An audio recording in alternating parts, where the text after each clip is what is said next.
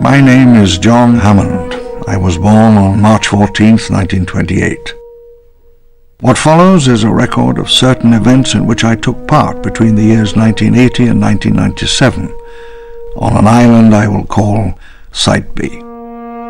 Site B was not to be a theme park, but a research station. This was where we did the real work. Isla Sorna. Costa Rica lay to the east, a quiet neighbor, to the west, open water, and the shipping lanes of the Pacific.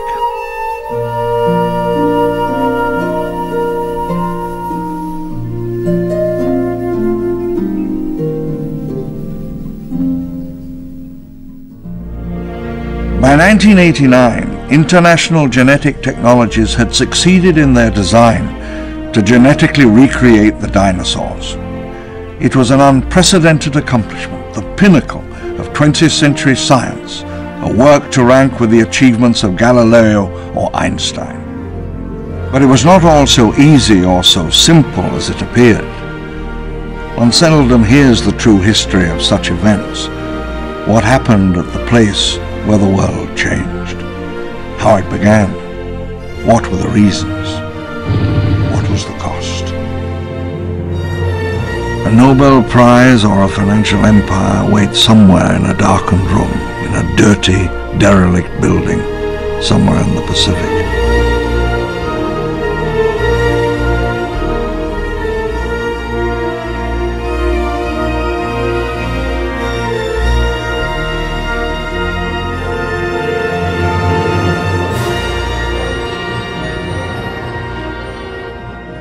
The mysterious John Hammond, shady investor, multimillionaire, jovial mad scientist. I left home at 15 with a rather romantic idea of seeking my fortune. I remember the train ride south in my best clothes, eating an apple. The entire world before me. I had neither fortune, nor education, nor connections. Nothing. It was the flowering of an ambition born 50 years ago. When I was little, I dreamed of a time when the entire world was covered by an ancient forest. Great hunters stalked in the cool darkness, among silent, huge columnar trees, oaks and sequoias. 50 years' struggle come to this. An idea brought me awake one morning in New York. I almost didn't write it down. What if a mosquito sucked the blood of a dinosaur? The insect is then covered in tree sap, which, over the millennia, becomes amber. The insect is preserved perfectly. But you see, and here's the clever part, wouldn't the dinosaur blood be preserved as well?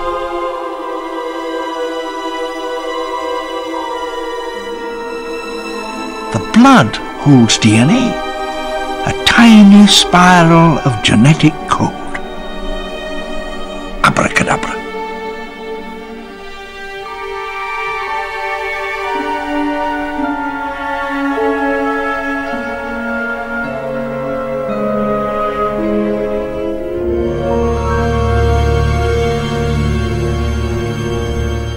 Sunlight angled down through the dusty air in Norman's office, and I leaned against a solid oak table as I outlined my plans for International Genetic Technologies. The first task was genetic recovery, acquiring Jurassic or Cretaceous amber, extracting preserved DNA and reassembling the complete sequences. Bringing it up the well, we called it. If we succeeded, the InGen technology would be historic. We were planning to conquer time's power over life, its power to extinguish and erase. It would change all our lives, as profoundly, as irrevocably as the atomic bomb.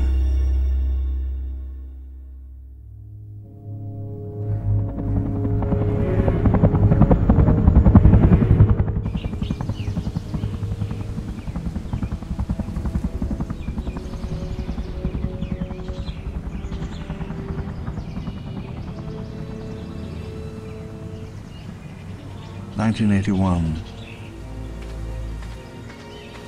I stumbled out of the helicopter, already beginning to sweat, and looked around at the lush forest. I smelled of wet leaves, damp earth, rotting wood. The sky at noon was like nothing in Europe. Hot, tropical, and new world. Cameras and seismic instruments in yellow crates. They set them in the dust as the helicopter rose.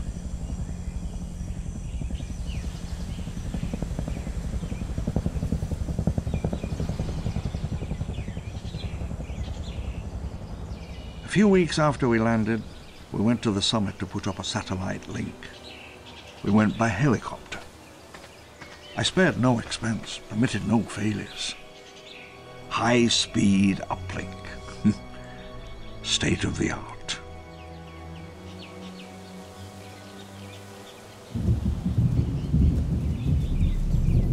The air grew moist and heavy. Young technicians scrambled to set up the dish as the wind howled.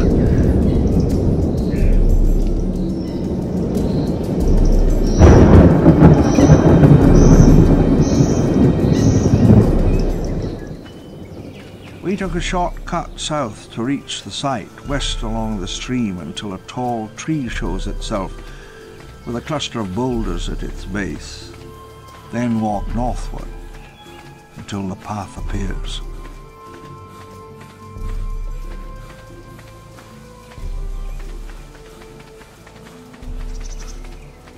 As I journeyed south along the coast, there was an utter silence.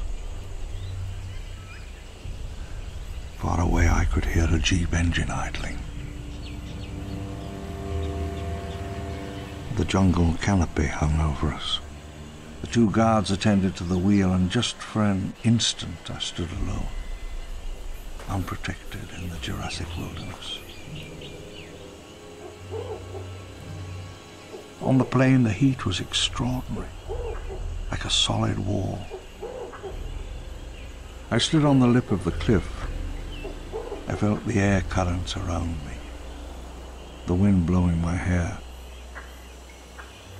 Heard a single tree rustle.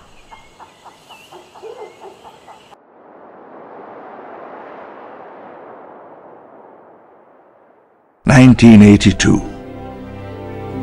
Robert Muldoon I already knew. Dennis Nedry I found in Cambridge, and despite his idiosyncrasies, he was years ahead of his competition. Dennis fancied himself quite the hacker. He had his own locks for his doors. His office decorations were quite outside company regulations.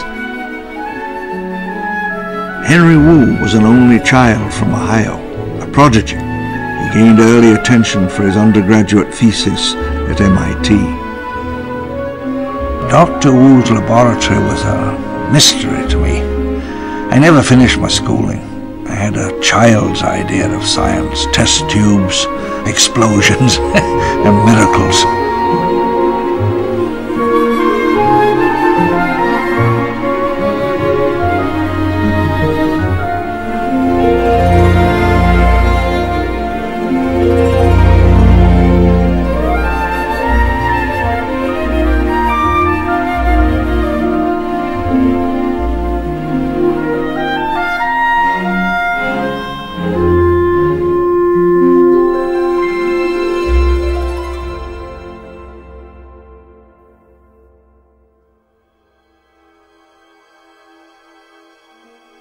The main laboratory and administrative buildings, this was where we made our discovery, where the real magic trick happened. When they come to dig up our secrets, they'll come here. It was strange to move from the field, the hot sun, dirt on one's trouser cuffs, into the cool, sterile darkness of the lab, the sharp tang of the preservative chemicals, the coolness and hush of the sterile chamber, the daily ritual of decontamination. The centrifuge whirred night and day. The clear fluid held a cloudy layer of DNA strands. 3 Cray XMPs move more data faster than any computer center in the Americas. Diagnostics, communications, security, all ran through the computer. Accordingly, computer security was paramount, the tightest on the island. Site B was fully centralized and computer-controlled, the same design that became the Achilles heel of Jurassic Park. I still believe Nedry left himself a back door, something about the hobbits or God knows what. Left to itself, the facility reverts to minimal power, chiefly battery-powered security systems. It can sustain itself almost indefinitely.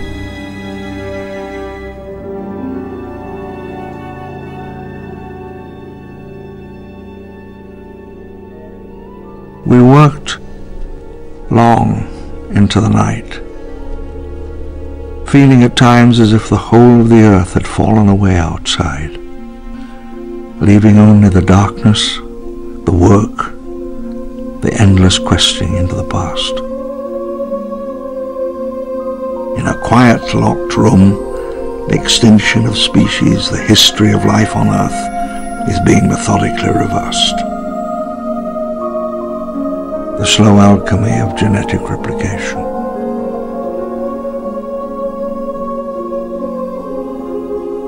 It was in the last days of genetic recovery, and at this point nothing was certain. Was the DNA there? Could we bring it back? Up the well?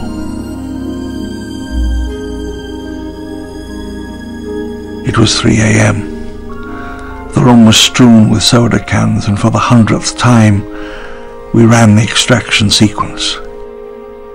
As Nedry typed, the world seemed to hold its breath, and for a moment we stood at the turning point between 2 great planetary eras. I began to have my first inkling of the seriousness of our work, how deep the well was. All my life I'd waited for something great, something extraordinary. And then it opened up. The code read true. The barrier of time for an instant opened. Nedry and I stared into the monitor. Dennis, what are we looking at here?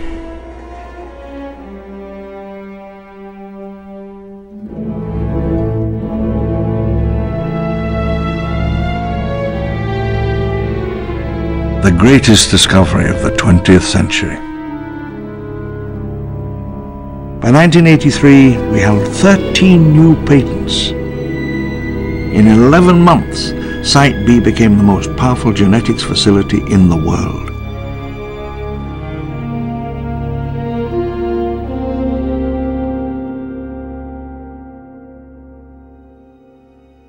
November 1983. Test fertilization of an artificial ovum.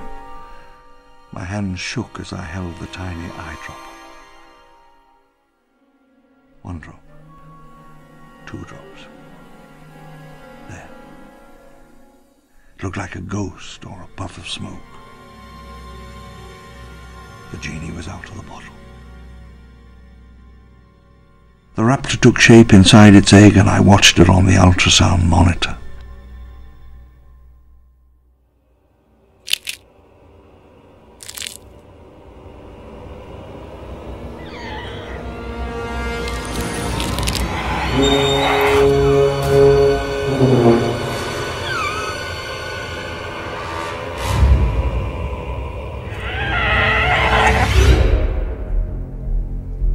Velociraptor, a small theropod native to China and Mongolia.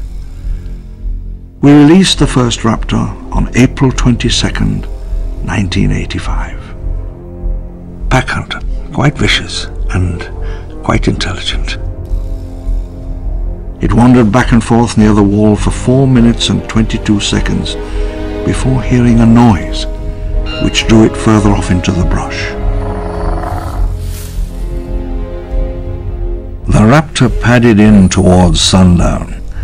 It drank nervously, careful of the dangers of the Jurassic waterhole. It preened itself, utterly confident of its right to be there, absolutely no consciousness that it was not the sovereign ruler of this earth.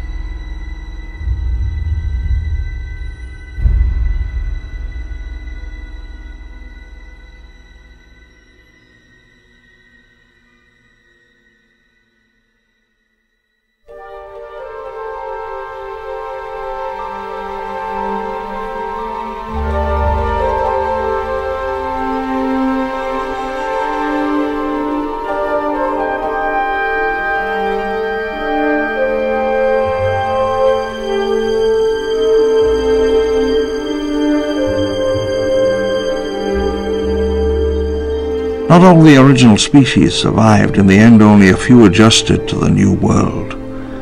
These became dominant.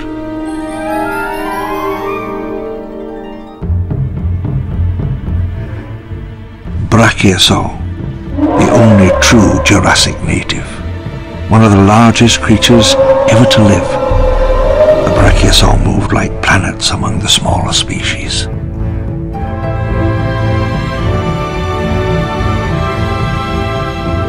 Tyrannosaurus rex, tyrant lizard. We grew 7 of them, the 7 rulers of the island. And despite what we'd been led to believe, the T-Rex was not a scavenger at all. We clocked one at 50 kilometers an hour.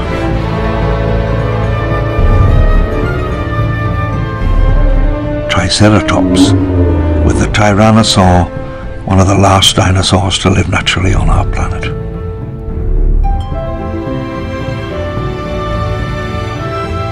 In the jungle, the forest and the mountain, 3 raptor tribes staked out territory.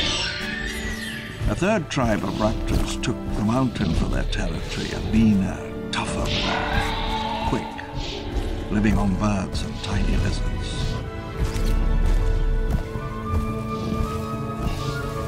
Albertosaur, alone, fast and strong. The Albertosaurs took to the open fields like lions to the Serengeti, eking out a living between the 7 Tyrannosaur and the 3 raptor tribes. Albertosaurs and 7 T-Rex chose their dominions. Uneasy borders drawn around forests, ridges and ponds. We tagged the most dangerous animals with radio collars that transmitted a warning signal, and workmen carried little boxes that played a tone when a tagged animal came near, at which point they would panic and flee in terror. By 1987, the first of them had reached full size. The ecosystem of another era began to reassert itself.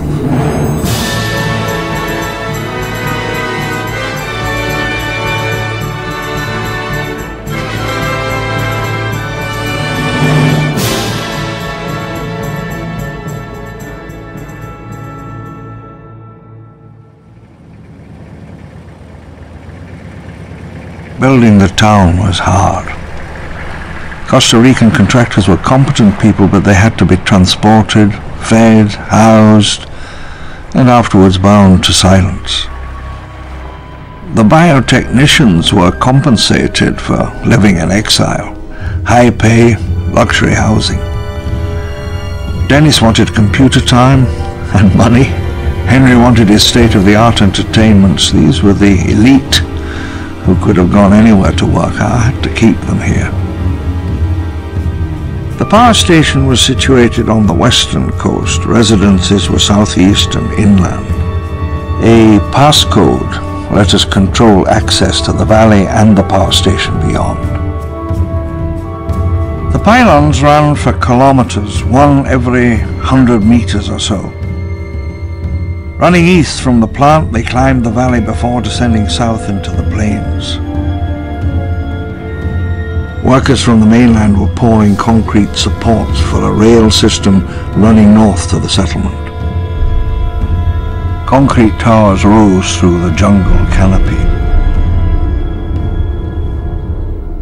Curving up out of the southern basin, the Atherton Causeway would bring visiting scientists north from the southern beach. May 1989, we began laying foundations on the South Beach for a hotel for visiting scientists and businessmen. A year hence, I thought, the island would be quite famous. The southern beach looked out over trackless ocean, down past Peru all the way to Antarctica. The main harbour for Site B.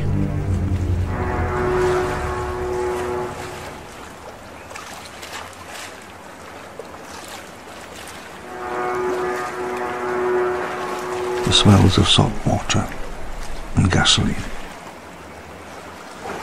I'd planned that someday visitors, scientists and politicians would be welcome here. The docks were the lifeblood of Site B. Amber, synthetic eggshell and livestock came from all over the Pacific Rim. The Emily was a tug for bringing in the bigger freighters. Occasionally we took it out to observe specimens from offshore or to sweep the tide for traces of our operation. Far out to sea we would sometimes glimpse the US Coast Guard units assigned to observe our activity. It was scuttled in 1989 as a quarantine measure soon after I gave the government my testimony.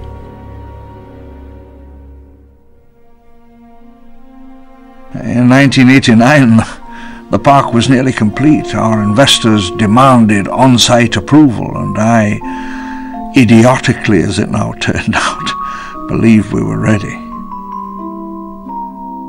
The debacle of August 27th, 1989 is now quite well known, and the legal consequences were, as you may well imagine, rather extensive. I'm sure you've heard the rest of the story on the television news or in the tabloids. Bankruptcy. I leaned against the wall, my whole body shook. I dropped the market, shattered. I let it lie there. We would be leaving soon. When it became known that I was bankrupt, workers simply dropped their tools and walked away. Buildings were stripped of everything valuable, and we sealed off the town, save for a few crucial gates, southward to the lowlands, eastward to the power plant and laboratory. We sealed the eastern gate for the last time. Gazing from my study window, I hit on a simple mnemonic for the passcode. Like Nedry, I felt I needed to keep a back door open. As we left, we vandalized our own locking mechanisms. InGen tolerates no trespasses. Technicians and workmen crowded round the docks, fearing they might be left behind when the security ring collapsed. Armed guards stood watch. On that last day, I stood apart from the rest of them. The helicopters were setting down. Before me the jungle spread out, and I saw that a savage, primal age had begun again.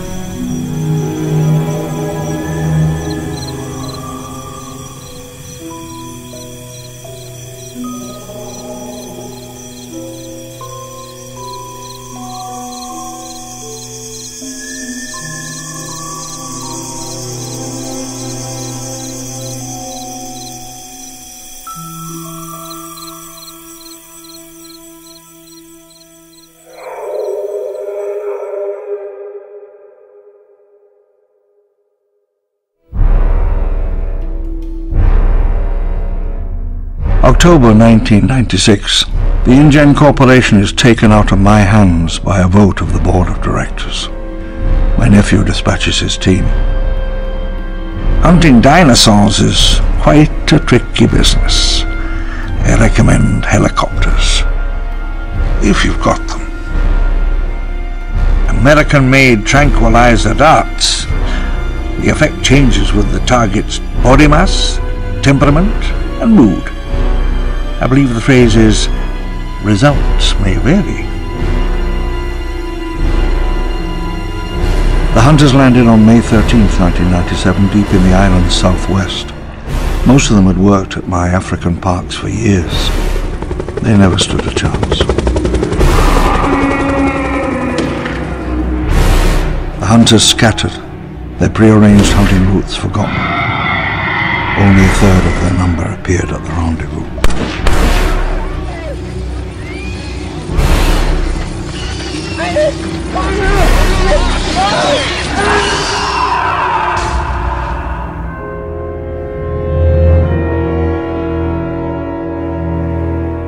Martin A.S.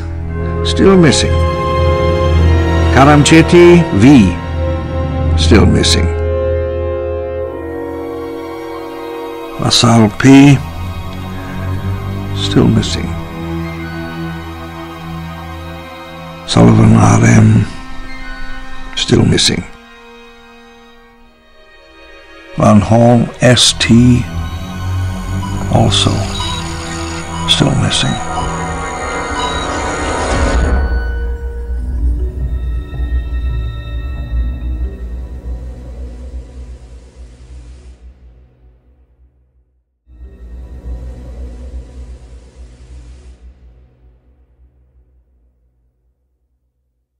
I gave myself over to the strange, lonely discipline of the market, investment strategies and profit. I stood apart, master of codes and lost worlds.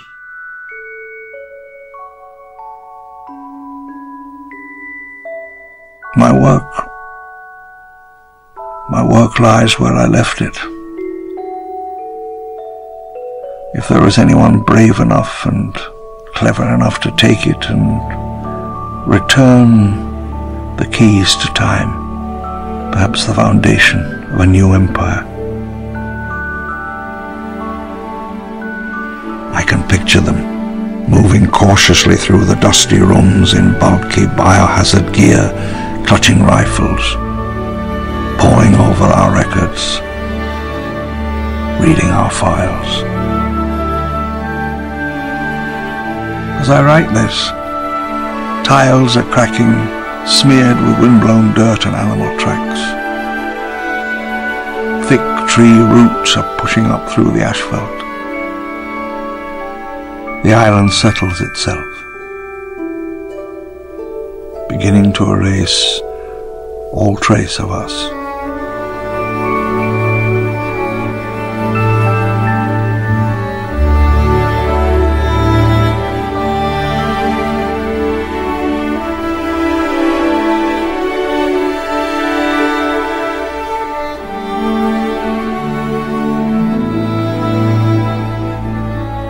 The technology, the real trick of it, is still in there. In a darkened room in an empty building with a dirty floor, it waits. The flashpoint. The origin of Jurassic Park.